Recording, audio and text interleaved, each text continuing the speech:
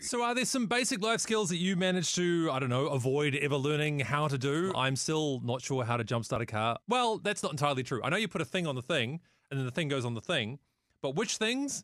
I don't know. But I have had some messages through to make me feel a little bit better this morning. One to say parallel parking. Every time, 0% chance of success. We'll just have to park 6 blocks away and walk. But I had another story come through as well from Jazz to say that it wasn't until she moved out flatting, she said, I realised I had no idea how to use the washing machine. See, I had a flatmate like that. Should I tell this story? I'll tell this story. I don't know if he didn't know how to use the washing machine or just had an aversion to using the washing machine, but we're pretty sure he developed a strategy of just buying new clothes. Now you're wondering, how bad could this possibly get? Let's just say that you could tell if the door was open to his bedroom when you were out in the lounge. Is that enough information? One of my other mates' girlfriend took pity on him and said, okay, look, I'm going to help you. We're going to do some washing. 7 full loads of laundry, simply because this guy had some aversion to the washing machine. So look, if you can top that story, more power to you.